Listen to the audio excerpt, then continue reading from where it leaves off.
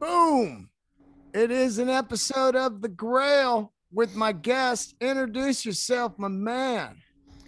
Hi, my name is Perry Shao from Philadelphia. I'm an artist, musician, whatever, t-shirt collector mostly, I guess. Hell yes, you are. And a friend of mine. How are you, buddy? Look at that. Are you at your house? Where are you today? This is my studio where I do all my work and art, art stuff mostly, and play a little guitar and kind of just my space to do whatever. Do you got a fan on or something there? No, does it sound like there's a Yeah, weird. somebody else said that recently, and I'm like, no fans, no heater. Let me see what. Oh, you know what it is? What? It is technically a fan. My laptop has it plugs into a. Let's see. This should stop it. There we go. Boom. I forget the only fan I have is cooling off my computer, which is the thing I'm talking into. So of course, everybody's always like, "What is that noise?" And I must be on your end. No, it's well. Now I solved that for the other Zooms. That's perfect. Thank you. Great shirt you're wearing today. Bill Graham and K Sam presents Graham Parker. Wow, look at that. That is rad, dude. Look, that's a good condition, man. Dude, him on the shirt, wearing the shirt, like I love that idea of putting the person on the shirt, inside the shirt, whatever. Well, that's the old never wear your own shirt or don't wear the band shirt to the venue. I was like, hey, who the fuck makes these rules? Get out of here. You know what I mean? Total. Or I used to be so concerned with wearing your own band's shirt.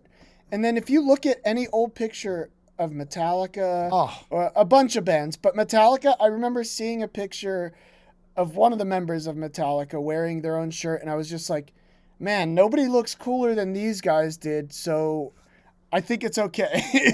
well, I think they got it from Steve Harris. I personally believe, Steve Right, Harris wore every right. shirt. So I personally believe that maybe, early on in the day, he might have pulled him aside and said, hey, there's no better way to sell shirts than letting the kids see you wear it. Like, hey, this thing's cool enough for me to wear, And Totally. who didn't want to wear the stuff their rock star friends wore? Well, and aren't you so particular? I mean, you've been in bands. When you get a shirt made, you're like, you want to make it something that you would wear.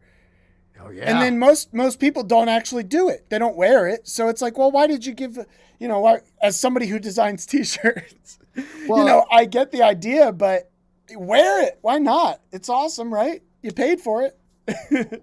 well, that was the complete idea of when you came up with the design for my new shirt. I was like, oh, I'm going to wear this. It's like an old cool parking lot bootleg Dean Del Rey shirt, and I'm going to wear this. I love it, man. Let's Thank you. get into a little bit of your history now. We first met, I guess, through Instagram or something, but you're a massive t-shirt collector. I've had some of the biggest on. I've had Patrick at Wyco, I've had Mhm. Blaine Haverson, and now you. And it's funny because other than Patrick, Blaine and you are also full blown artists in the business. So let's get into your history a little bit. First of all, how old are you? This year, let me think. What year is? I'm 30. I'm 35 as of today's date. Yes. 35, man. Now, how do you get into all this? Because I'm 55. That's standard. I grew up in it. But what got you into it? Was it your parents were rockers or what's going on? They weren't so much rockers as music fans, and my family, my grandmothers, both of them were artists, and so I think it was always just ingrained in me. My grandfather played music, my mom's uncle played music. Like, it was just kind of around, but not really in the way that you and I are involved with this stuff. They were just, it was like a thing that they did, and my grandmothers were really good at art, and it was hanging on the walls and all that stuff. And so I think it was all just in my subconscious. subconscious, and like, how do I say that word? Subconscious? Anyway, I'm not a linguist. I'm an artist. So the shirt thing really came about was like, I always gravitated towards old stuff. I'd find my parents' old stuff from their childhoods. My mom had, one of my parents had this thing that was just like cloth on a dowel that they made when they were kids, and they had all their buttons all over it. Old buttons from Philly, old peace sign, hippie buttons, all this cool stuff. And I was so attracted to it. And I'd be like, hey, Mom and Dad, can I hang this in my room? And then it starts with the Beatles records and, Zeppelin records and Nilsson and all this other stuff. And it wasn't like they were pushy. It was just around. And for whatever reason, I gravitated towards it all. And the t-shirt thing was, I was maybe 12 years old. The entrance to the attic in our house was through my closet in my bedroom. And I never cared. I didn't want to go in there. And whatever reason, one day, I was like, I'm bored. I wonder what's in the attic. And I just started digging. I probably made a huge mess. And I'm just like, what's in here? There's got to be some cool stuff. My dad had his shoes from his bar mitzvah. Wow. Like, he wasn't a hoarder by any means. But he kept these very specific things, and I don't know if he knew why, besides he felt like he couldn't let go of it. But the attic didn't have that much stuff in it, but it had this trash bag. And I'm going towards this trash bag. I go, wonder what's in here. I open it up, and I pull out this Bruce Springsteen 85 Born in the USA tour shirt. Wow. Raglan, Spectrum? Yeah.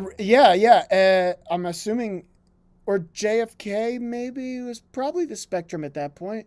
So it had all the tour dates on the back, so I don't remember which was the Philly one. But, black sleeve, Raglan, gray, heather gray. I mean, it's classic. And it looked this like it was... Yeah.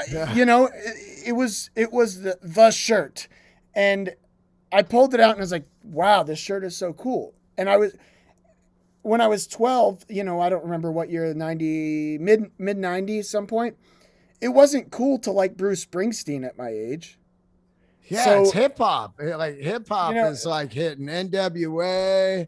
And I was really into all that stuff too, but I liked my parents' stuff. I was the guy who wanted to hear what tapes my parents were playing, and they liked what I played too a lot of the time. So I pulled this Bruce Springsteen shirt. All I wanted at that time was to have a band shirt that all my friends had them, but they're like $20. Right. My parents weren't going to spend $20 on a shirt like that. So I start pulling these out. I thought I found a loophole. These are cool. These are old. Nobody else has these at my age. Nobody else cares about Bruce Springsteen, and I like them. So I'll start wearing it. What else is in here? So there's like Billy Joel, early 80s, maybe mid 80s, Billy Joel.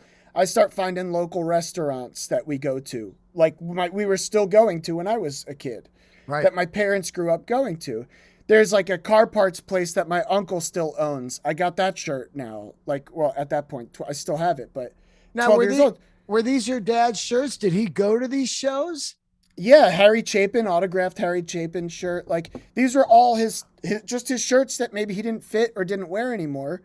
And so I thought I hit the jackpot. I start pulling all these shirts out. I have a whole new wardrobe. I show up to school. Oh, my mom's uncle, who was a musician, who I told you about, he played accordion.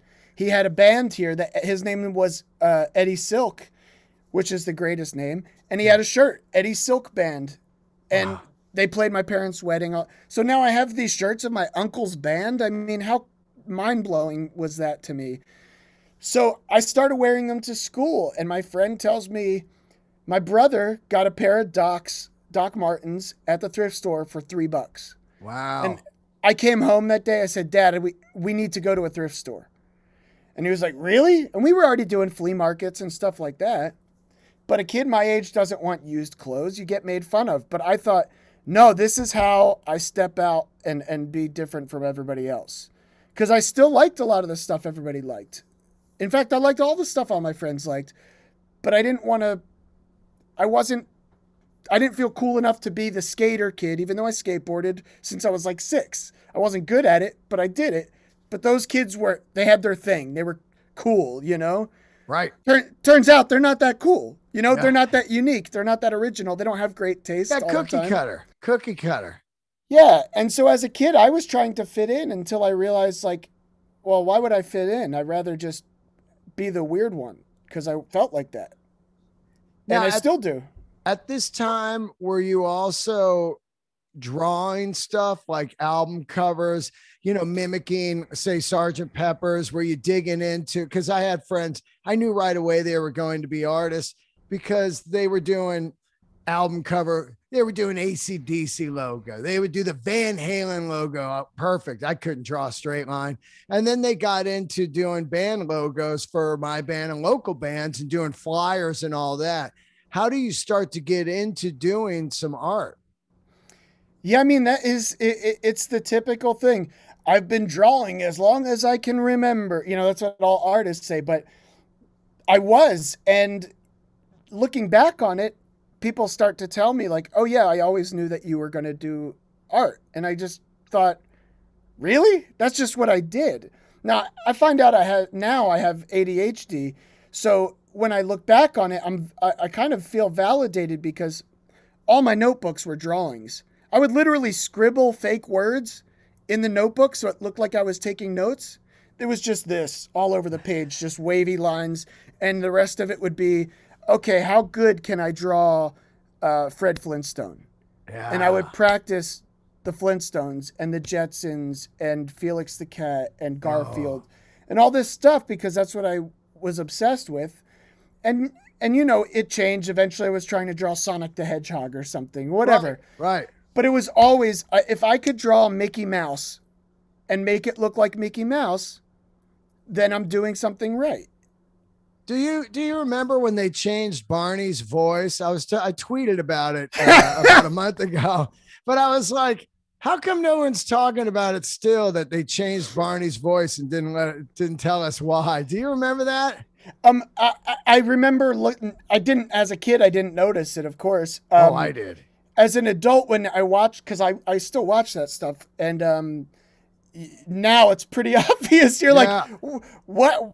They tried to pull this off? Like, yeah. It's like there's these shows where they just have all of a sudden a different person that's the same character. They even did it. I think it was like Bewitched or whatever. Yeah, had different Darren. husband. Yeah. Two Darrens. Yeah. Two Darrens. That's a good band name. Two Darrens. That is a great band name. Yeah, they're like, there's no Darrens in your band. Yeah, this is some Bewitched shit before your time, dude. That's some hipster stuff. So like we had Nick at Night when I was a kid. And so that's how I got into all that. It's like I was so attracted to the older stuff because the newer stuff, it just didn't feel natural to me for some reason. And I liked a lot of it, but I wasn't excited about new cartoons until Beavis and Butthead, MTV Oddities, MTV Liquid Television. Right. That was the stuff that sucked me in. Like I remember watching the first episode of Beavis and Butthead when it aired the first time on TV by accident, because that was just always what I watched late at night. And it made me feel like it was the Flintstones of my generation, for lack of a better comparison. But so, yeah, I just always grew up drawing, trying to get better and better. And yeah, like you said, you draw the band logos, you know, you start drawing the band members that you like. And I just always did that. The Beastie Boys, the Beatles. Eventually I was drawing Alanis Morissette in the 90s. And yeah, I get it. All this stuff, whatever I liked, I had to draw it. And at what point do you start?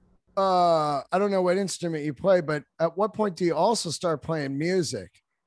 I don't know I still don't know what instrument I play. I started in fourth grade. This kid came to our class and said, "Hey, we need somebody to play drums you'll get out of class once a week," or whatever it is. I without thinking twice, I go, "Oh, I like Ringo. I'll do it." And I ran I grabbed my stuff and we went downstairs and I started taking drum lessons, and I did that for years, eventually on and off. And then in high school, somebody said, this song is really easy. They were playing a song, and I was like, oh, I didn't know you play guitar. And they're like, I don't really. I just know how to play a couple songs. And I was like, oh, can you show me? And it was like Blister in the Sun by Violent Femmes. And I was like, wow, I kind of played a thing that kind of sounds like that.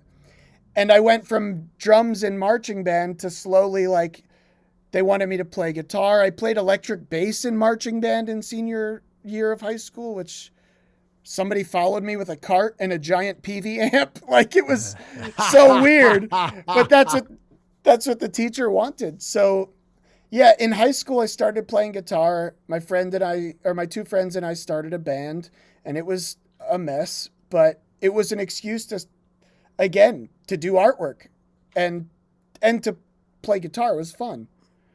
That's amazing, man. Now, you've created some really incredible album covers and stuff. So obviously, you take art serious and start to just do it. But art is kind of one of those weird things where it just seems to happen one day that you maybe got to check. There's not like anywhere where you go apply. Like, I mean, there's graphic artists and all that stuff, but everyone I ever knew, one of my favorite humans on the planet, Kevin Christie, they just painting and drawing, and then people reach out. So how does this start to happen for you? Yeah, I mean, I'm sure it's kind of a typical story, but I had my band and we started playing shows with other bands, and they said, I like your t-shirt, or I like your demo art, whatever we barely had, flyers, stuff like that. Can you draw something for us? I was like, yeah, that would be awesome. You know, I draw something, somebody else likes it. Cool. Before, it was just kind of for me, and my band members needed artwork for our band. So it was just an obvious thing I would do. So when people started asking me, it started in high school. And then, you know, I graduated. I started going to like community college. I dropped out. I tried to go to a horrible art school here. I dropped out. I was working construction full time, and I was on the construction site, and I'm drawing on the drywall. Yeah. I'm drawing on the scrap sheet metal. I'm drawing everything, always, all the time. And I was in art school briefly, so it made me realize, like, not to sound cocky, because I don't, whatever, but I saw all the other art that a lot of the other people were doing. And it would be like, say we had a class of 20. I'm not kidding. Like 3 of us were making stuff to me that was worth looking at. And that was graphic design, because they didn't have an illustration program. So I start doing t-shirts for bands, or their CD at the time, or 7 inches, or LP art eventually, t-shirts. And I start realizing, like, I have to charge money. It wasn't very much, but I thought, well, I love doing this. I don't care how much money I make. This is just for fun. I work full-time construction. I get paid well. I work hard. And then eventually I started realizing, oh, I think I might be good at this.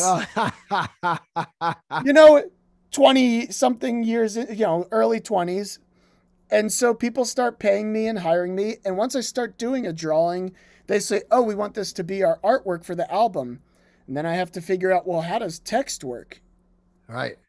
How do logos work? Where do you put it? I have the drawing. Where do I put the rest of it? And so I just started figuring it out. And eventually people are like, oh, so you do like graphic design? I was like, no, I draw. Yeah. And they're like, yeah, but you're designing this album. You did the front and the back and the insert and the CD, layout. Yeah. or the labels on the record and all this stuff. And I go, oh yeah, I guess so. And then I started realizing you can do more than one thing.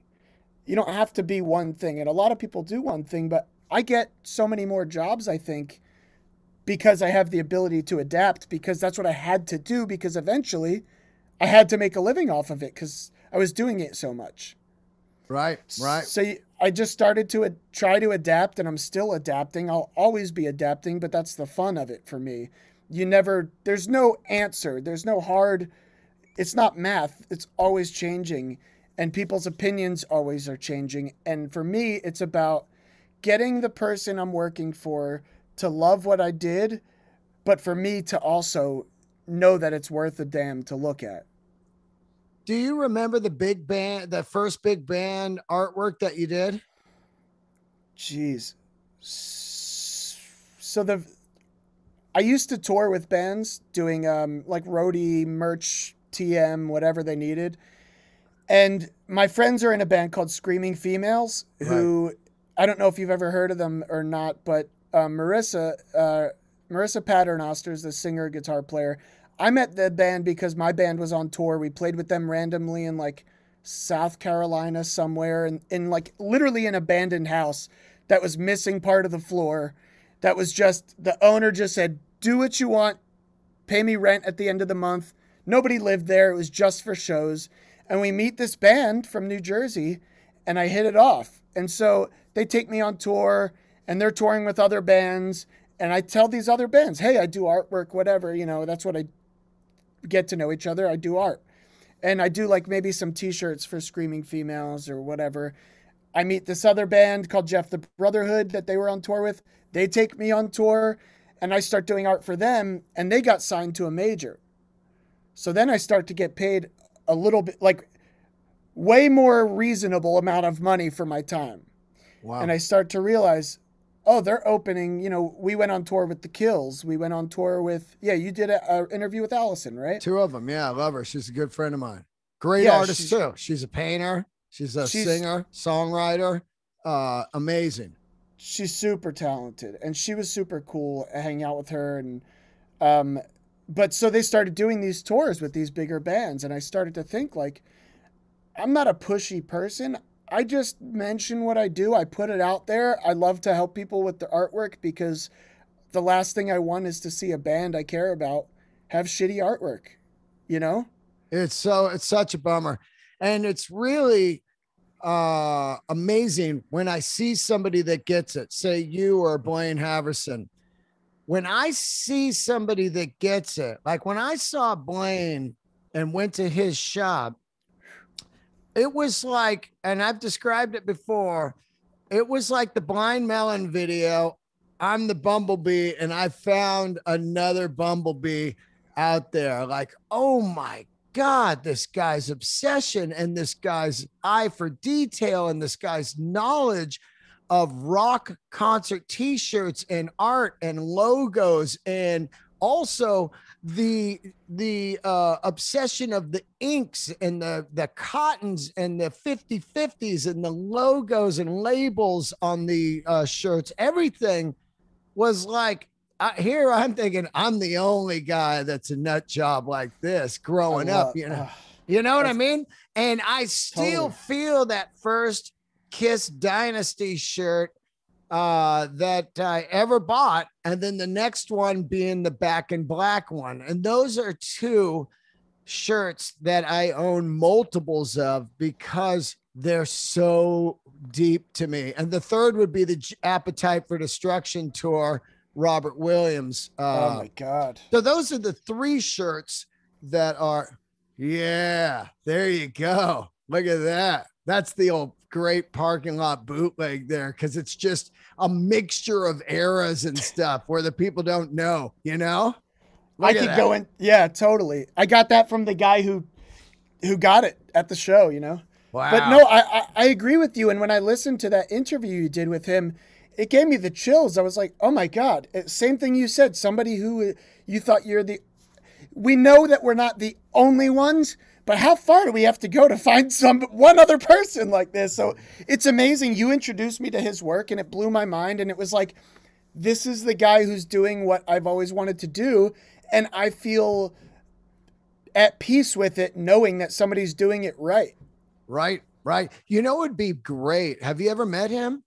No, I would love to talk. I would love to punish that guy. Well, I sent him over the new t-shirt design, and he was like, this is fantastic. So a collab between the two of you would be amazing. It would be amazing. But back to what you're saying, bands with bad art, it's a bummer, because when you're a young kid and you're rolling through a record store, you a lot of times don't even know what the band sounds like you look at the cover, and many people that I've talked to, Scotty and many people on the show, they're like, I didn't even know what it was. I just saw Iron Maiden and I was like, Killers, what's this? I'm buying this. And the artwork crushed it for them. Got that record in a kid's hands and got it home. And man, and then if the music's good, it's a double whammy. You feel like you feel like you became all of a sudden like rich or something. You're like, I thought that I was getting this thing that I just hoped for the best. I didn't know what to expect. It looked cool and I assumed it would be, but sometimes it is not nearly as good as it looks. But when it is, you're like, everybody here did their job and did it right. And that artist perfectly was able to express what this music sounds like. And the first thing if you don't know anything about an artist, your first experience with these people who are making music for a living is not the music. It's the art. Exactly. When you go into a record store, you're surrounded by art before you're surrounded by actual music, besides what they're playing over the air. Yeah, and all the stuff in there. Perfect example is that Wyco Vintage on Sunday, good friend, and he's got all the classic record store promotional cardboards, the cutouts, the spinnies, all that. I got Teddy Pendergrass back here. Yes. I got two Elvis Costello standees from promo from record stores. Yeah.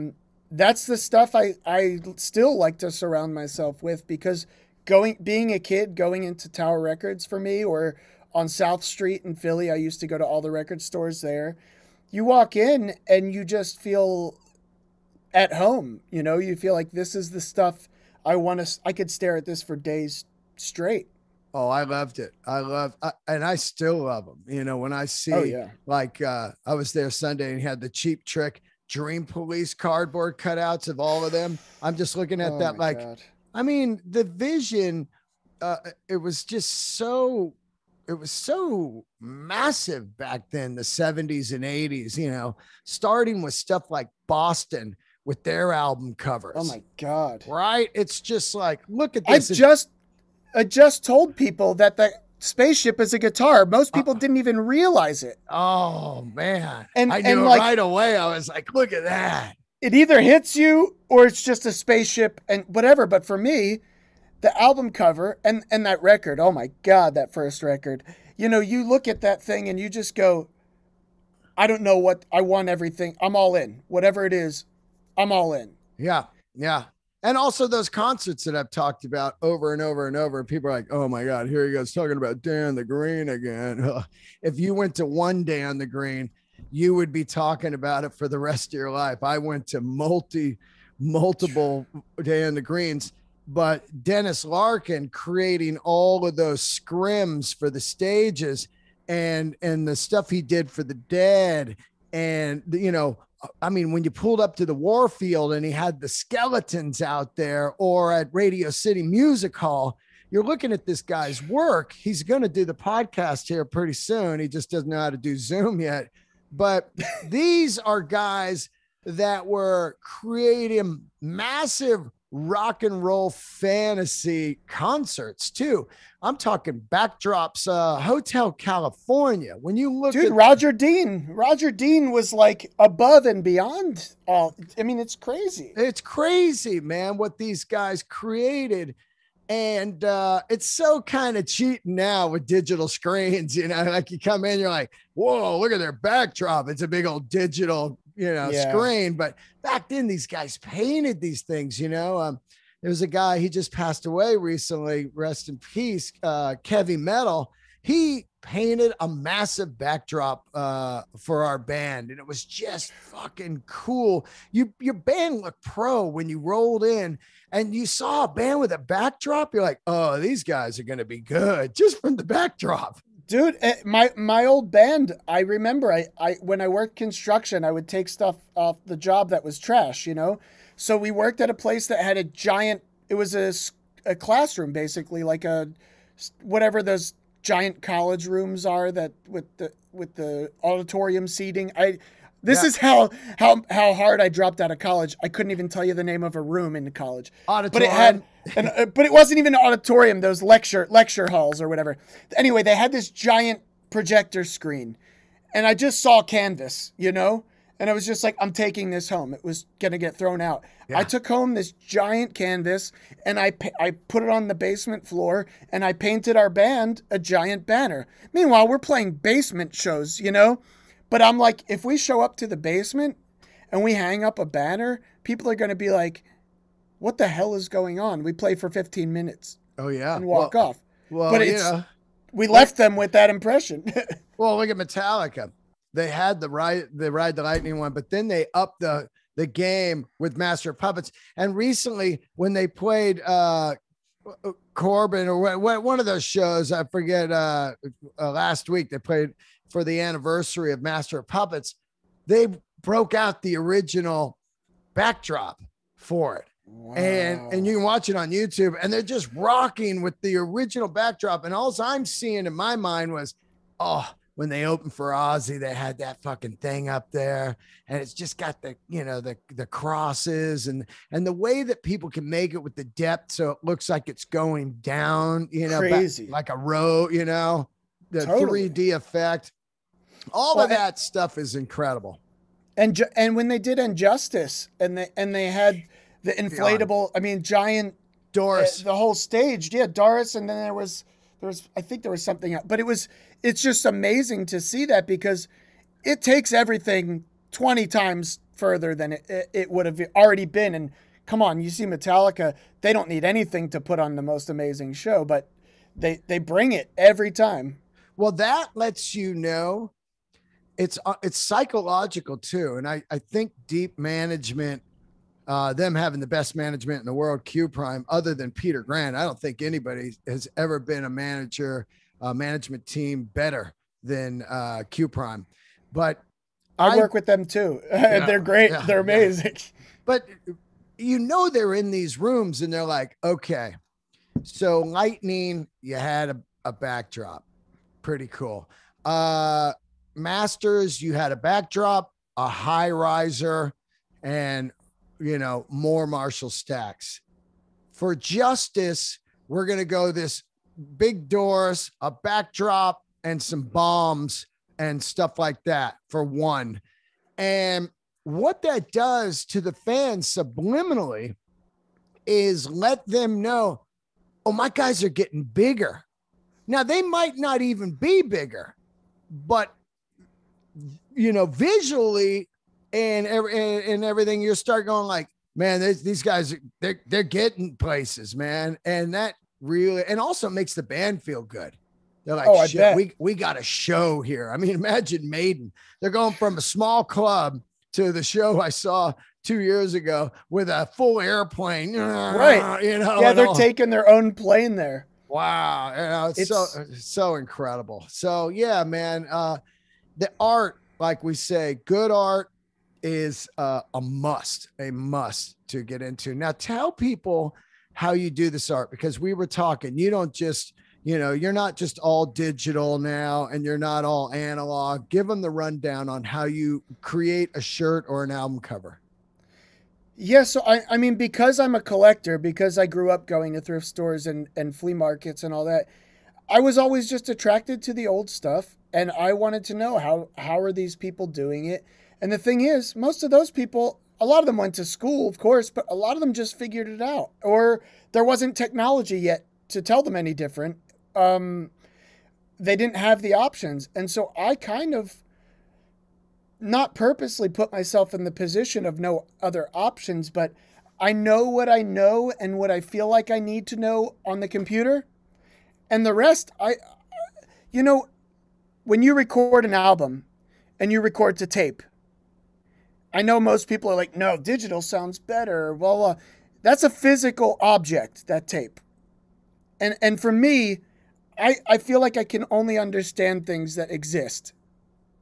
And to me, in person, it has to exist. So when you hear a band that recorded to tape, that tape existed. And when it's on cassette tape, that is a tape that exists, and vinyl and stuff like that. So with artwork, I want it to go through my hands. I want to be able to touch it and feel it and manipulate it with my hands because it should have the feeling of a human being was invested in this thing. Not that a human being is very good at the computer. You know? Yeah. Anybody could watch 500 YouTube videos and be the best Photoshopper of all time. Right. But that doesn't interest me. What interests me is what the hell is this weird shade of purple on this album cover from 1973? And how come it looks like, you know, I love, like, you know, Cerrone, Human Nature and all. He was like a weird electronic musician. His album covers are terrifying. They're so weird and disturbing and unique. And I see stuff like that and I just go, that doesn't look like anything else I've ever seen. And it would have been done in Photoshop in 5 minutes now. Wow. So I just love to get into it. And so, heart and soul. You want to put some heart and soul into it. I get it. Dude, when you record a record, you put everything you can into those songs. And all you can think about is, I hope people like this. So when I do art, I want to put everything into it. I want to, and this isn't I'm this abstract painter or I do these, whatever it is. If I'm going to do whatever, I want it to be well loved by me before I make somebody else love it. So I have this letter set. I have thousands of rub-on letters, you know, from back in the day that you would use from the 70s and the 80s. And then I will print out a photograph if it was taken digitally and rescan it, or I'll manipulate the paper. I'll draw on it. Everything I do has to go through my hands at some point. Nice. And that's just scanning borders, scanning text. I'll have a book, an old textbook of some sort, and I'll go, the titles for every chapter are in this different typeface that is not exactly like the version I have on my computer as a font. So I'll go every chapter and I'll scan in as many letters as I can to make up an alphabet, and the numbers if I can. And then I pull every letter, every character individually into the artwork. Because fonts, anybody, if my great grandfather was alive and never used a computer, I could say, type a word, you used a font. That's it, period. Anybody could do it, you know? Yeah. I don't want to do a thing that anybody can do. And so I want everything to feel old, and I want it to feel not even old. The words, I use 2 words. I don't like retro. I don't think that is appropriate for what I do. Yeah. And it's not vintage. It's not an old design. I just made it 2021. So I want it all to look timeless, and I want it to feel classic and familiar, because when you go to a record store and you see that record, I don't want you to think, oh, in 2003, everybody used this font that was a free download on this website.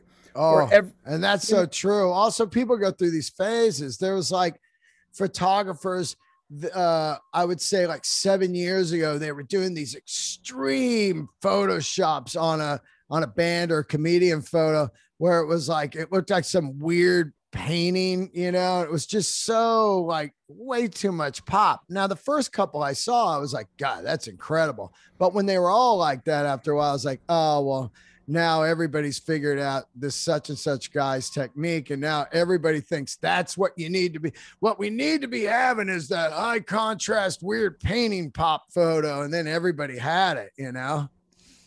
Total. Yeah. And then at what point do you feel, how can you feel, and this isn't a judgment on these people, but how can you feel like an artist when you say, I did this thing that came to me kind of easy on the computer because it's a button you press or whatever it is. Yeah. And that's cool for them. But I've just always insisted on making stuff that always feels familiar, but fresh, you know? It's funny when you look at stuff where it gets further and further and further into deep technology. And, you know, let's talk about anything from like 4K to 6K cameras and HD and all that. And then somebody just drops an old school Polaroid on you, and you just go, wow, look how great that is. I mean, you can Polaroid, feel it. You can feel it. Oh, I'm there. I'm like, well, look at this skate park Polaroid photo 82. And you just, oh man, the Polaroid it's so a Polaroid truly has soul. It's wild because it was like 100%. people Yeah. were there, they took it and they instantly had it, and you're like, it's so much cooler than like, hey, I got my cell phone, pictures. Like, yeah, but look at these. Look at these Polaroids. I did a show a couple weeks ago, and they took some Polaroids, and I'm so glad that format's still around. It's just so unique. It doesn't feel like you said. You feel the essence of this thing is these chemicals are combining and making this thing, and you're like, I don't know how it works really, I don't either. and I've had it my whole life. It's been around, but to me, every time you see something like a Polaroid, it gives you that feeling. And so when I do my album art for people or T-shirts or whatever it is, posters, um, I just want it to feel comfortable, Right. comforting, really, more than anything. Who are some of the covers that you've been working on recently? I know you were doing some stuff for Dan and everything. Let's talk a little bit about that because your career has you've become an artist for a living now. You're doing some incredible stuff. People are reaching out to you nonstop. Perfect example of I always tell people you don't need to live in LA or New York in this day and age. You just need to do good work and people find you. You're in Philly. So what have you been working on the last few years? So, well, I mentioned earlier that band Jeff the Brotherhood that I used to tour with, and I was about to leave for a tour. I was in Nashville, that's where they're from, and I was there working on their new album art. And the album I was designing was being produced by Dan Auerbach. And at the time I go, "Oh yeah, Black Keys. Okay, I remember them. I mean, I like them." In my head, they're like a garage band. I thought they were still the band I remembered hearing about when they first started. Right, right. And I thought that was cool. Their songs were on Eastbound and Down when that show was on, and I was like, wow, this is perfect for this masterpiece show. Masterpiece yeah. show. Oh my god. And so I would hear their songs, and I just thought like, oh yeah, this band's pretty good. Listen to two of their records or whatever. I had no idea to what extent they were known at that point. And so they're like, hey, we're going over to listen to the final mixes of the record. Do you want to come with? And you can meet Dan and whatever. I go, no, I want to work on your artwork. We're about to leave for tour. I want to get this, I want to do it. So they go to the studio. I'm sitting here working on their new album, and they come back and they're like, hey man, by the way, I understand now. So many people would be like, oh my God, I get to meet Dan. I get to go to the studio, but he's a musician. I'm a musician. I don't care. What do I care about musicians? Yeah. If it's not Ringo or something, Jimmy Page. Is he going to be in his dragon pants? Like, give me Angus and I'll drop everything. But I was just kind of like, this guy's cool. I'll meet him one day. Whatever. Yeah. Yeah. So they come back and they're like, hey man, so the record sounds great. Whatever. Cool. And Dan wants you to like do some art for him, some little things. And I go, yeah, sure. Just give him tell him to contact me. Fine.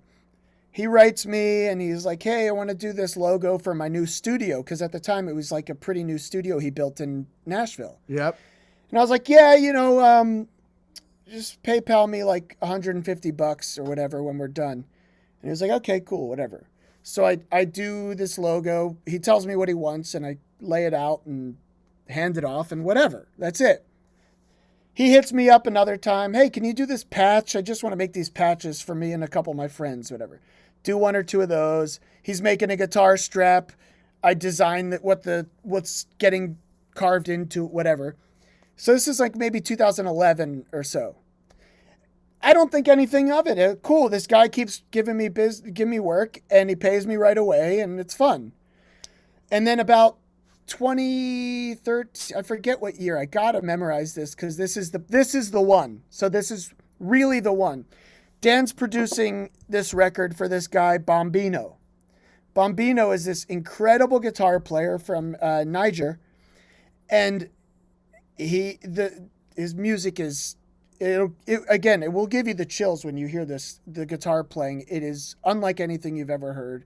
He's incredible, and it just made me feel good to hear it. And he said, Dan contacted me, said, I'm producing this record for Bombino. Do you want to try doing the artwork? I'm like, sure. And he tells me, when we find out how much it'll pay me, and I'm like, oh my God, I think I'm an artist. Yeah. Wow. You know, this is a record label, None Such, and Warner, you know, through Warner Brothers. Are you still slinging a hammer at this time, working construction, or is that completely out once you start tour managing and working for bands? I was touring more, and then the company actually went under, and people started slowly getting laid off, unfortunately. Yeah. I got laid off. I started working. This is a pivotal thing, I guess. I started working for these people who sell vintage clothing in Philly. Right. Turns out they're total monsters in the long run, and took advantage of me for years. But the Bombino record I was doing while I was working for them. And they really put me in a weird position where they didn't really make me feel valued ever. And they didn't make me feel like I was very good at art. And they'd have me do art for them, but wouldn't compensate me properly. And I start doing this stuff, and I get asked to do this Bombino record, and I'm telling them, like, thinking they would be proud of me or happy for me. Yeah. And they're not. And so the owner starts talking to me about, like, you know, do this thing and this thing. I go, oh, well, like, what if I get more art jobs like this? And he goes, well, how many do you think you'll really get like that? How many album covers that are going to pay you that much money do you really think you'll get, you know? Just talking down to you because he wants to keep you. He wants to beat you down. Get rid of your confidence and just, you know, I've got my slave here. Yeah, I get it.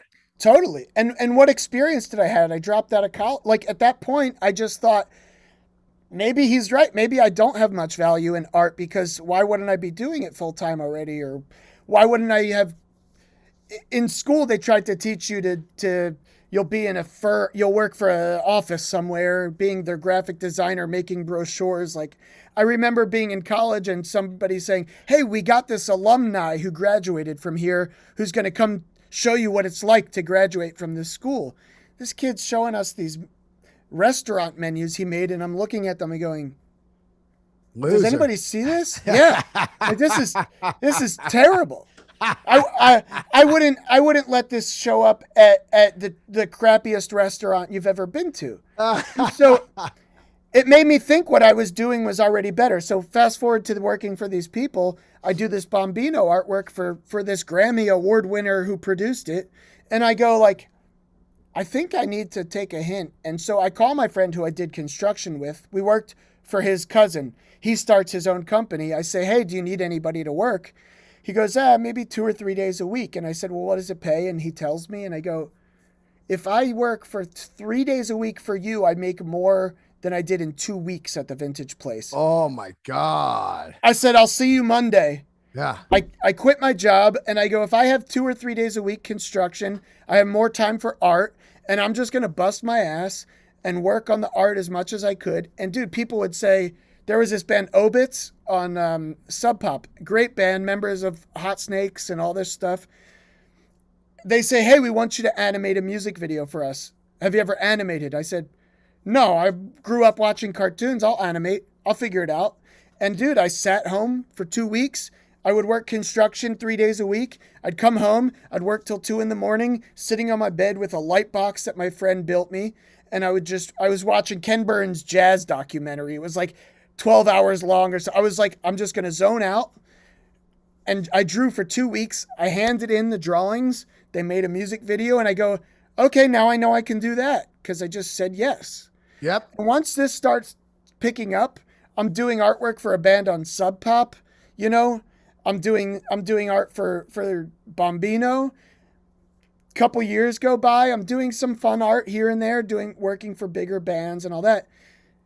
The end of 2016, and I'm sorry this is so long, but it's great though. I want to hear the story because it's cool to hear the progression, because people do not ever see the work or hear about the work. It's like me when they come up and they go, how'd you get somewhere so fast? And I tell them, well, I did almost 5,000 spots, and I did, open mics every day. And I podcast 7 days a week, and I'm knocking on doors, and I'm hanging out till 4 a.m. And then they just go, oh, and they just cruise away. And when somebody says, "How did you get somewhere so fast?" I know right away they're discounting the work. They're discounting the work. They hope there's some kind of magic dick you could suck in the back to get, somewhere right away, which is crazy. And it's also an insult. It's like, well, what do you think? I just didn't do the work. Right. Is that what you're saying? So I love to hear the stories. Yeah, so I mean that's exactly right. And people see, especially some stuff I do is more simplified, and people do just think you press a couple of buttons and it's done. And I don't even know how to press those couple of buttons. I take the long way every time, but it for me it's what makes it more satisfying. But what happened, so sorry to wrap it up, basically is end of 2016. I hadn't talked to Dan Auerbach in couple years, 2 years maybe at that point, or a couple years actually. And his manager emails me, Drew Q Prime, and he says, "Can you send me the logo for Dan's studio? Do you have a high res version?" And I go, "Well, why isn't Dan just contacting me for this?" And he's like, "Oh, he's busy, and we just need the logo, whatever." And he was super cool about it, but I sent it to him and I didn't think much else of it. And then like a couple months go by. Say November of 2016, I get an email from him again. And I was like, "Oh, what's this about?" And he says, "Hey man, how busy are you lately?" And I said, "Well, why?" And he said, "Dan is starting a record label and he wants you to do all the artwork for it." Wow. And every record. From the beginning, he knew that he wanted me to be doing it, right? Wow. So I go, "What am I doing?" I go, "Well, you happen to catch me at a good time. I happen to be wide open right now." Of course I was wide open. I was, my goal back then, and I'm sure you've been here, was at the end of the month, after my bills, if I had $100 in my bank account, I was rich. Yeah, I get that, right? Mid-20s, late 20s, even I thought mid-40s, right? I mean, yeah, and mid-30s right now, and I thought if I had $100 in my bank account at the end of the month, I'm the luckiest guy in the world because I get to do what I love. Period. Exactly. And so he asked, and I said yes, and he said, "Okay, Dan, I'll hit you up soon." Next day, I get a text from Dan. You're basically saying, "You ready for this shit?" Yeah. And I was like, "Let's do it." And from the beginning, we set out a plan. We want everything to feel like it belongs together. We want everything to feel authentic. We want it to feel unlike what anybody else is doing musically. Even though it all is reminiscent of things, this is our thing. Common thread, a bond, a family. It's a lot like Rick Rubin back in the day. He created this Deaf American thing and then American Records. And if it came, you knew it was going to be good. You knew the artwork was going to be good. You knew the music was going to be good. And you knew it was going to be fucking authentic, man. And that's what Dan started to build. You could see it. Totally. And he loves working in the studio. And the reason we work so well together, I think more than anything, is that we have the same, the drive. All we know how to do is work and create whatever version of art, whether it's me visually and him musically, and together we do the artwork really. We work very well with each other on what the artwork is going to be and the feel of it, because he knows the songs better than I do. And I know what the art needs for it. And so he brought me on, and that started picking up. And, the reason I met you is because I did the Marcus King El Dorado album, and you were posting about it and talking about it. And I go, "Oh my God, this guy is like a long lost, relative of mine." Like we just all around the board, he likes t-shirts. Oh, he likes the same music. Oh, he likes art.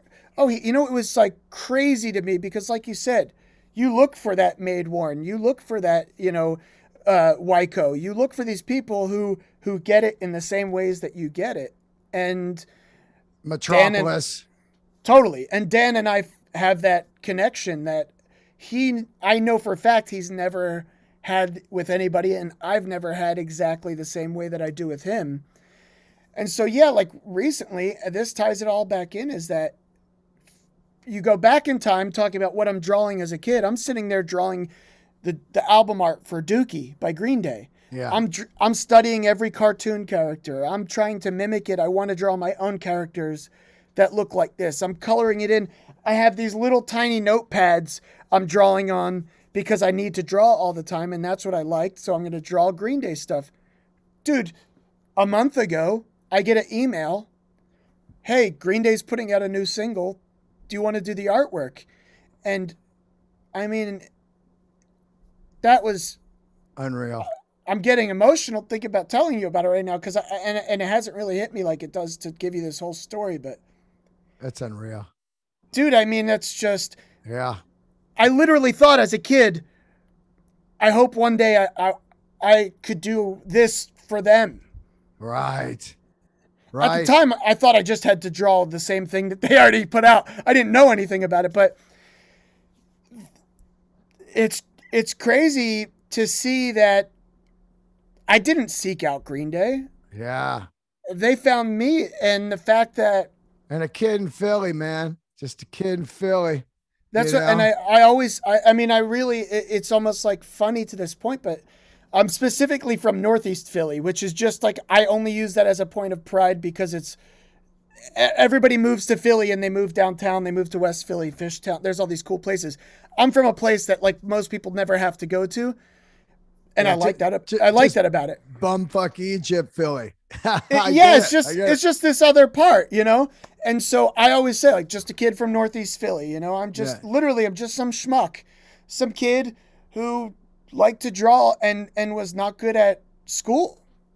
Did you ever, because around your art, when you start to take art serious is when tattooing really starts to pop off with the big high dollar, you know, big money hourly, you know, $250 an hour, $300 an hour tattooing and stuff. Did you ever try getting into that at all? Because you're covered in tats like myself. I did actually. So even as a kid, I remember being on family vacations, and I hate this. I hate the heat. I like California because it's not humid. Right. But I always hated the heat. So we would go to Florida and my family would go down to the pool and I would be in the room practicing Sailor Jerry art when I was in middle school, maybe. Yeah. You know, I was probably 13, 14 and I'm drawing like I make my parents drive me to Staples so I can get a high quality pen. Yeah. And I'm sitting in the hotel room or whatever, drawing tattoos on myself. I'm drawing the Social Distortion skeleton, you know, I'm drawing stuff like that. This Man's Ruin, all these classic Flash. And I thought that would maybe be what I ended up doing. Yeah. And so I got a tattoo machine when I was in my early 20s from a friend. I tried it for a while. I think honestly it was a cheap machine because I could never quite get it. I think I'd be better now if I tried, but I felt like ultimately, because I'm someone who respects the craft so much, right, as I know you do, I kind of just decided, you know what? If this isn't clicking with me and I'm not doing it justice and I can't dedicate all my time to being a tattoo artist, I want to leave that to the professionals. And it's always in the back of my mind. I like the idea of it, but I don't want to be that guy who thinks they can do anything. I'm okay with not being able to do everying. I get it. As an artist, you know? I had to ask you because it's funny, because my buddy Theo Mendel, he started as a great artist doing band flyers on Haight Street. Then he started painting all our leather jackets, you know, with your band on the back, your logo and everything. He could do that. And now he has one of the most successful tattoo, Spider Murphy, in the Bay Area, one of the best tattoo shops going. So everybody, that was the road that a lot of great artists took because they're like, wait a minute, tattooing's hot. There was a lot of tattooing shows. Nico Hurtado comes around, starts doing these portraits that are blowing people's minds. Kat Von D's making millions. All of a sudden, people are like, wait a minute, let's get into the tattoo game. So I did want to ask you that because you are covered in tattoos, and I figured that might have been something that you tried at least, a little bit. Yeah, you're totally right. And I loved it in theory, but when you see people like you just named, I go, yeah, I don't need to do this. Yeah. I get it. What am I going to bring to the table that's better than all these other? I mean, not that it has to be better, but I love it so much that it's nice to be on the outside of it. How many vintage t-shirts you think you got right now? And how, I mean, we know how you started collecting. You went up into the attic, got your dad's Born in the USA. And from there, you asked your dad to take you to thrift stores. Is that where you get a lot of the bulk of your collection, or is it all over the last 20 years? So it's all over the place. I mean, for me, a lot of people don't even do the thrift store thing anymore because they feel like they're too picked over. They don't put out any good stuff and whatever. Yeah. I still go to the thrift store that I first went to when I told my dad, can you take me to the thrift store? Because I found, this is my favorite thing I probably ever found at a thrift store because it is so specific to what I love. I'm a big Stiff Records fan. Like to me, that's the Barney Bubbles did all the artwork. And he's one of my favorite artists, designers of all time, if not, my biggest influence. Everything about it was DIY. It was like the first punk label, pretty much. So everything surrounding that, for the most part, to me, I feel so connected to because I feel like that's what I've done, what I've wanted to do is create this thing. And again, with Easy Eye, the label that I work for, it's similar where Stiff had a look. They had their slogans. They had their iconic logo and shirts, if it ain't Stiff, And I always loved that. And so I only say this because I was at a thrift store, this same thrift store that I always went to a couple years ago, and I'm looking through the shirts when everybody's saying, I don't find anything anymore at thrift stores. And I'm thinking, when I was 12, I found that Injustice for All shirt at the same thrift store for 50 cents. Wow. I know it was a long time ago. I have faith for whatever reason in this place. And I found the Ian Dury and the Blockheads shirt. Wow. The square logo, it says Blockhead. It makes the face in the box. Yeah. A couple years ago, I find it. It's on sale. It was $1. Oh. And this is the same thrift store I've been going to for 24 years or something. Wow. For me, there's nothing more exciting than going to these places and thinking I will either find nothing or maybe I'm going to find the next Blockheads shirt or I'm going to find a Nick Lowe or whatever it is. It's panning for gold, man. It's panning for gold. And that's so much fun to turn your brain off with no expectations. You hope, but you don't know. So yeah, thrift stores, estate sales, yard sales, flea markets, eBay, literally anywhere that will have shirts. I'm 10 steps ahead of everybody else trying to figure out how to get them.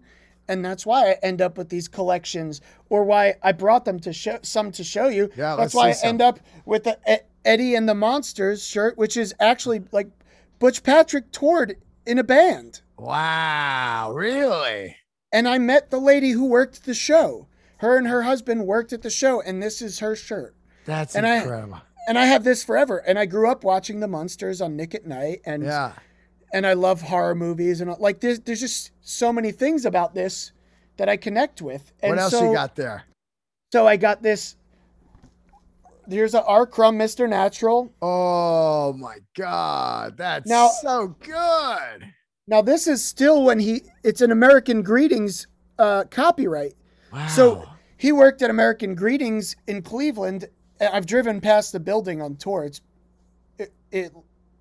It was surreal to see it in person, but that's where Crumb worked. And so I don't know, this shirt might be late 60s or something. But is Crumb still alive? Yes, he is. He's in France with his family, and he's still doing it. He's still drawing and everything. Oh, I've met Crumb a few times. That movie, R. Crumb, is unreal, that documentary. It is unreal. Now, what else you got there? So I have I tried to bring very specific, kind of rare, interesting shirts. Good, good. What's Do you know that? Burt Reynolds? Burt Reynolds briefly owned a restaurant, kind of club maybe, Yeah. called Burt's Place. I want to say it lasted less than 5 years. And you know, the other thing that I've told you before is the most I pay for a shirt Yeah. is $40, and That's it has your rule. $40 is my rule, and Yeah. it has to be a crazy good shirt. Yeah. Now, I'd say I could count on one hand the times I've spent more than that.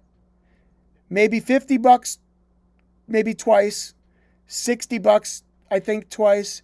And then I told you, 1971 Blood Rock T-shirt. I paid $90, and that's the most I've ever paid. And I've only seen pictures of it twice. Yeah. Yeah. I thought, I think it's okay. I could take advantage of this situation. This shirt being $90. Oh my God. Yeah. I'm the type of guy, if it was $250 and I had to have it, I'm like, well, I don't eat, but I've got the greatest shirt.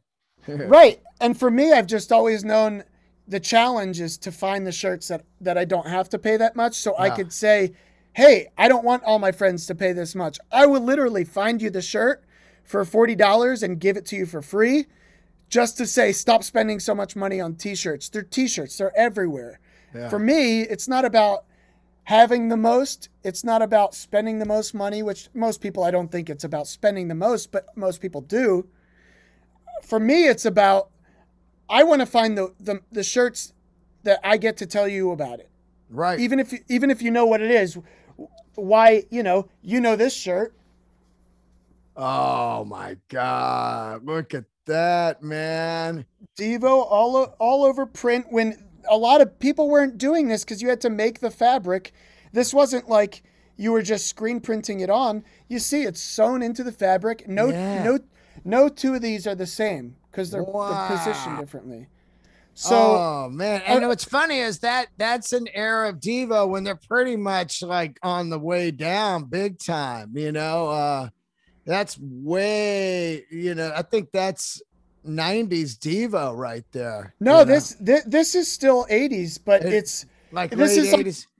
This is like order the back of the insert. They would always have merchandise on their inserts. Of course. This is like probably mid to late 80s. Yeah, maybe I would late say 80s. late 80s because I know the record it's from, so I just don't know what year it's out. But man, that's cool as shit. And do you buy shirts that don't fit you? Or do you only buy them that fit you?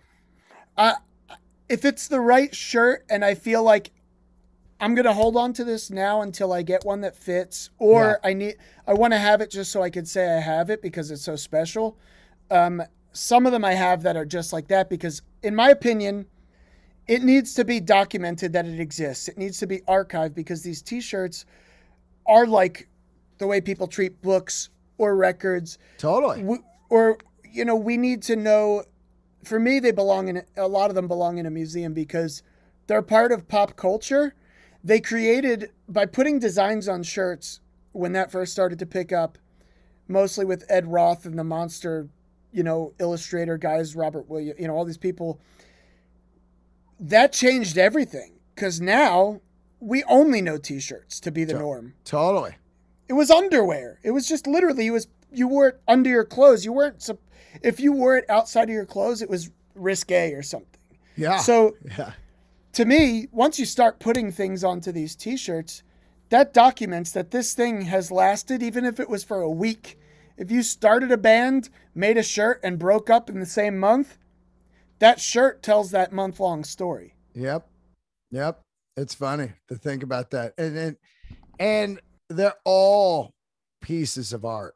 I mean, if you see them in a museum up all on a wall, it's like that acid art show. The guy has all the acid in San Francisco, the Mickey Mouse acid. And when they're all together, it makes one big Mickey Mouse and all that. It's all art, man. And it's all art. And we're surrounded by it. And people take it for granted. And they don't realize without music and art, we would be walking through a silent, boring world. Yeah. It's wild. What else you got there? Totally. Wow. Yeah. No. I first of all, I that it's such a beautifully put thing. This one I got on eBay Yeah. for cheap. 1982. This is Rajneeshpuram.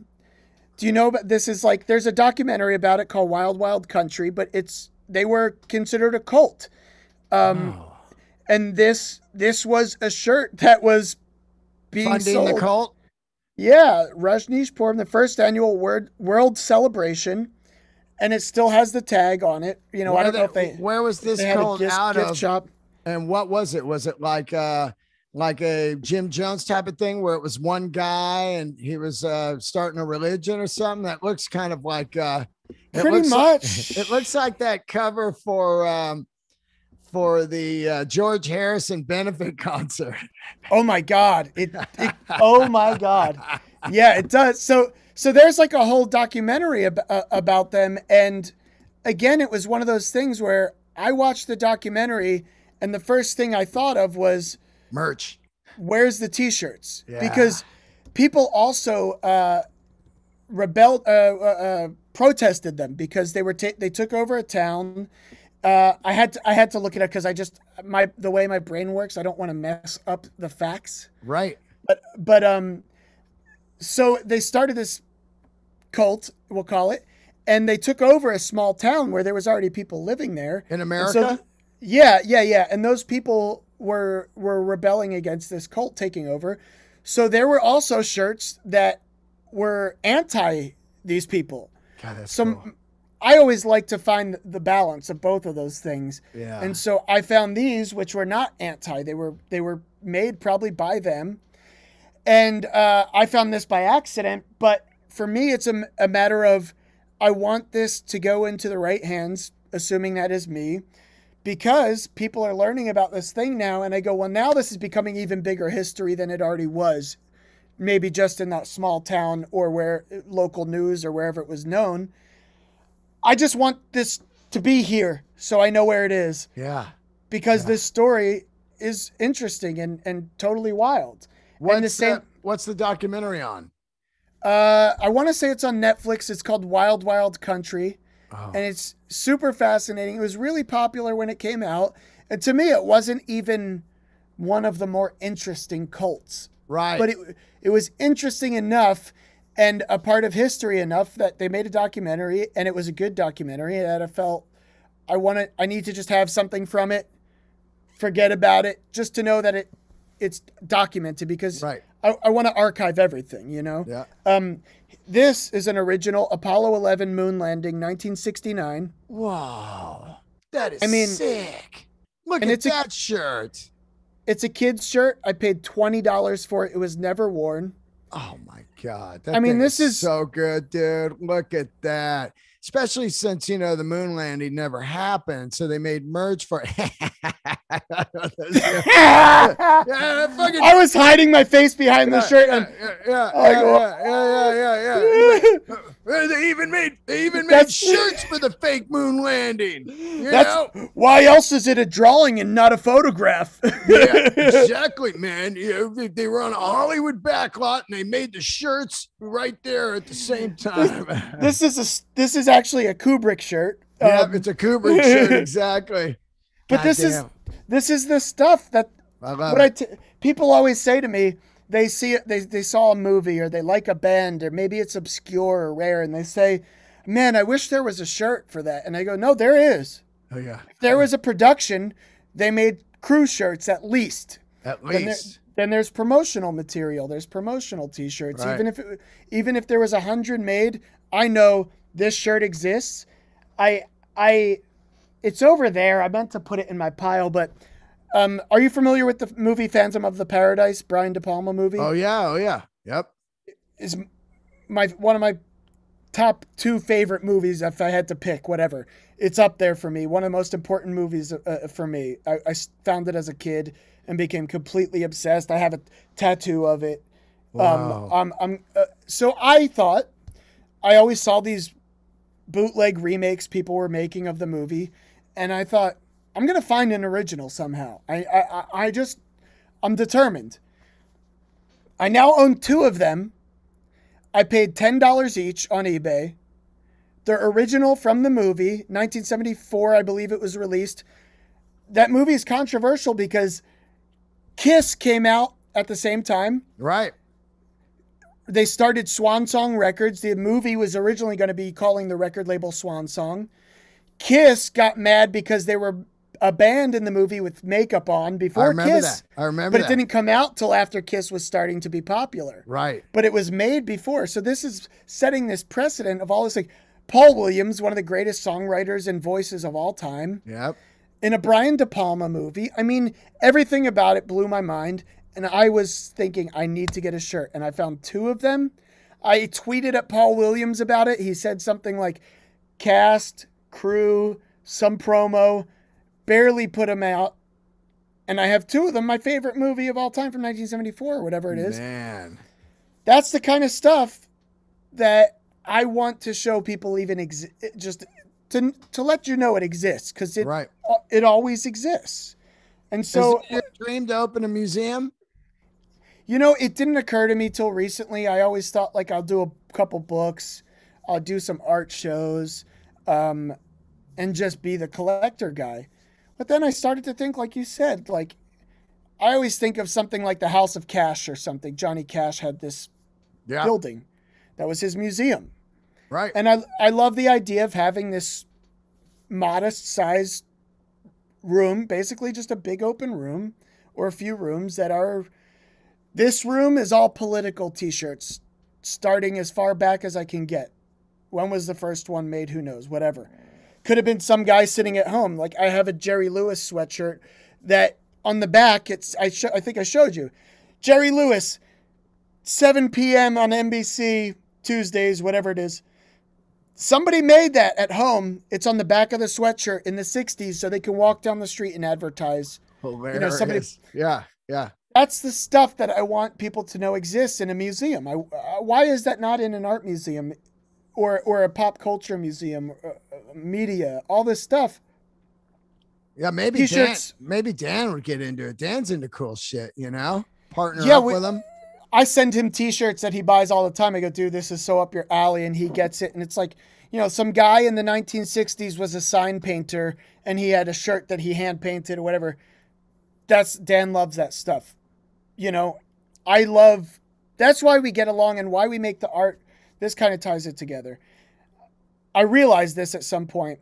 The reason we work so well together and the reason our art looks like this and sounds like this is because we are obsessed with these things. We want to be surrounded by, I mean, you could see, well, it's dark, but I have all these collections and stuff because that's what makes me feel comfortable. Why would I not want to create something that I would want to collect myself? Like you said about Metallica, or Iron Maiden wearing their own shirts. I want to be able to love it as much as I want or hope other people will. And if this is the stuff I like, a bunch of old crap you find at a flea market, well, that's naturally how my things that I create are going to look. That's how the shirts I'm going to collect are going to feel to me. And it really is just a matter of being so in love with this stuff your whole life, and it never changes. Yep. It's never changed for me. It's never changed for me either. Ever. I know. And that's why I knew when I started talking to you, I just go like, it's rare that you meet people who I've gone through phases, you know, I've had short hair, I've had long hair, for whatever. But ultimately, if you said, what's your favorite, you know, so-and-so B-side or whatever it was about music or whether it's about art, it's always going to be the thing that blows my mind the first time it blew my mind. Absolutely. The same way. Absolutely. My favorite album cover is you can't see it, but it's an Engelbert Humperdinck record. Literally, because I would see it at thrift stores all the time. And the cover, you've seen it, but I'm sure you've seen it, but it's his name, and it's so long that it starts to curve around and it goes down the side of the record. Because his name is just too big. It couldn't fit comfortably on the front of the record, I assume. Yeah. And the designer thought, this effing guy with his long name, I can't make it fit. I'll just make it go off the side. And it's a basic photo of him. It's not crazy, flashy, mind-blowing artwork. It's so simple and funny, which, again, comedy is the other thing that I obsess over. And that's hilarious to me. And that's what I love. And I've always loved that album cover. And you could have asked me 20 years ago, what's the funniest or coolest album cover? I might have tried to be cool about it and said Injustice or something, or even Back in Black is so, that to me is perfection. But when I see this Engelbert Humperdinck record, every time it influences me to just think a little bit differently, to think that this has been funny to me. And this record came out when, 1967. I don't know when it came out. And that's what I love. The stuff that I've always loved, and the stuff that you can progress as a person, you can progress as an artist. But you've connected to these things in your past because they're relevant to you. And when you meet somebody like you who gets it, I can't tell you how validating that feels to a person, It's just amazing. I mean, I think it just has to do with just massive amounts of passion. I think back to just stuff I've Evel Knievel dolls, Bionic Man doll, promotional bendable dolls from Jack in the Box called the Bendable Buddies, the Onion Ring Man, that kind of stuff. It's just in my soul. And that's it. Totally. It's just in there. It's just in there. And when you meet somebody else that has it, it's wild. Sometimes I'll sell a shirt on eBay, a rare one, and I'll meet the guy maybe in person. They come walking up. I go, here comes me. Yeah. You just know the guy's wearing the right glasses, the right boots, some jeans or whatever. You go, this fucking guy, he's cut from the same cloth. The best part about that guy is that, or that woman, in my case, I've connected with a couple people in general who they could be any age. Yeah. I've met kids who are 12 that I talk to schools sometimes, to students about art. And I can meet a kid who's 12 and I just go, wow.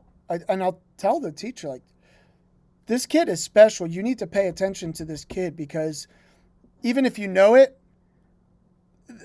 that soul thing that you talk about, it's inescapable. You can't help but notice it. And some of these people I meet, they might be in their 60s or their 70s. They might have lived a completely different type of life that I did, but you connect on this love of these things that brought you, or, for me, when I buy collections off of people, I know how much joy it brought, and I want to know every story. Because for every story they have, I have one that I could tell. Yep. And I've never heard theirs. And to me, the human connection is more important than anything, especially lately, Oh God. Yeah, for sure, man. For sure. Well, I can't thank you enough for doing the show. I can't thank you enough for making one of the greatest shirts. I'm so fired up. They're going to be done next week. We'll be sending them out, and I can't wait to see the Dark Fonzie design. Yes, I'm starting that next week finally because the Marin Del Rey band Dark Fonzie band shirt. And I hope to hang out with you one day in person and just spend some time with you and work with you on some projects because you get it, and I get excited. When you get excited, it's like we're like, yeah. And because it's our brains are already thinking of the things that each other are thinking about. And it's like that thing everybody says, like you can complete someone's sentences. Yep. When it's not even out loud, that sentence, which is how I feel like I connect with you. Definitely how Dan and I connect, where he says, hey, can you try this? And I go, I was just about to send you that. Yeah. You didn't even know that I tried to make that orange or whatever, that was the thing it needed. But because we have that connection, I did want to leave you with one shirt, if that's okay. Hell yeah. What are you talking about? This I had the realization, maybe more than the Springsteen shirt, is the most important shirt I've ever had. Yep. Before I was born, my dad called in on a radio station, as you used to do. Absolutely. And they were giving away... Caller 10 gets a pair of tickets. You would be like, I don't know how to tell what number caller I am, but I hope that I'm this very specific number. I used to do it as a kid. And so my dad calls into the radio station, probably WMMR in Philadelphia, and he wins an Ozzy shirt. Wow. Now my dad, who doesn't love Ozzy? My dad wasn't a huge fan, but of course he liked Ozzy. He gets this shirt. There's pictures of me as a baby, literally a baby, drenched in this gigantic, solid black Ozzy shirt. Bark at the Moon, bright colors. He's a werewolf. He just looks crazy, scary, but I loved horror movies. Yeah, he's doing the pose. And so I have pictures of me as a baby wearing it. I get to elementary school, I probably wear it a little bit. It's huge on me. Middle school, I wear it. Some kid says to me, "What do you know about Ozzy? You don't listen to Ozzy." And I didn't know a ton. I knew the hits, and I knew a couple songs from random things I had. And I told him, he goes, "You don't listen to Ozzy." And it made me feel like totally not valid, like I could like it, and put me off. I get to high school, of course I love Ozzy by then, and I wear it then. Eventually I cut the sleeves off because I'm an idiot. Oh, whatever. Yeah, all my first shirts, the sleeves are gone. What's the difference? You're still going to wear it at that point. Then you Walking realize around with the gun show. Then you realize, like, oh, maybe I'm not that guy, Yeah. So this shirt has been on every single tour I've probably ever been on as my night, shirt to sleep in on tour. I've worn it just consistently for years. This used to be an Ozzy shirt. Well, you could still see it on camera with the lighting. Yeah. Dude, there's paint on it. Wow. Look at the back. It was the hand scratching down the back. Wow, dude. It's so good. I want to gather all the photos, but there's a picture of me every decade of my life, pretty much. At least one photo of all the phases I went through. I always wore this Ozzy shirt. Look how great his logo is too. That thing. I know. I mean, his logo, whoever created that for the Blizzard of Oz and carried on forever, crushing logo. So unique. And how do you think of just putting little like lines in the middle of the, what is it? I don't know. It is it's one of the best logos. You're totally right. It's just so great. God, yes. It is a great logo, man. Wow. And I've been wearing that shirt. I was born in 85. I think this one is actually from 84, I believe, because there's like two versions of this tour shirt. I got the first version. Whereas he's like, it's just kind of the cover. Yeah. And I've had that. Yeah, I've had that literally before I was, my whole life. Yeah. So that is probably my favorite, most important shirt. And I'll never, somebody could offer me $10,000 for one of my dad's shirts, and I would tell them to go F off. Like there's just no way you can't put a price on it. For me, on t-shirts in general, like for me, it's about the connection. That's why I give so many out for free to my friends. That's why I sent you shirts, because I said when I first started talking to you, I go, I need to just get this guy shirts that he'll care about, because I have them and I'd rather give them to somebody else. I have plenty of shirts. Yep. It's not about having the most. It's about getting them where they belong. And if I belong with 2,000 something shirts, then I do. But I might meet somebody tomorrow whose dad, I literally met a guy. Sorry, I promise I'll let you go after this. But I bought a collection off of my friend Cindy, who I told you worked for the Plasmatics, and her husband was the sound guy. And I got a bunch of her shirts, and one was for this band called Cats. They were a local band, like South Jersey, maybe Philly. They were signed to Elektra. They put out a record. It didn't get pushed. I looked it up. I thought the shirt is great. The album is pretty cool, new wavy kind of. I think produced by Rick Ocasek for some, part of this, whatever. This guy who I play shows with in his band, amazing musician. He posts on Facebook something about his dad, a picture of his dad who passed away, a song maybe, whatever. I go, was your dad in that band, Cats? And he goes, yeah. I go, the Elektra band. So yeah, I go, hey man, I have this shirt, and I don't know if you have any of these already or you've seen one or what. If you want, I would be really love to send this to you. Yeah.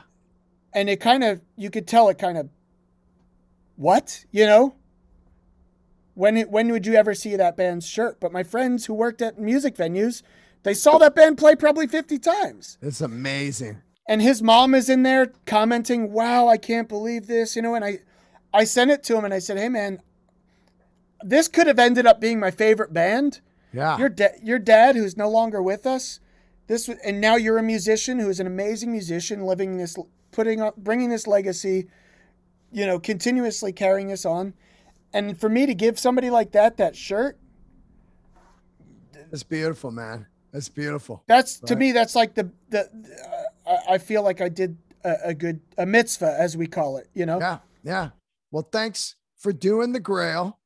Yes. Great thank you guest. for having me. It was amazing. It was amazing. I knew it'd be great.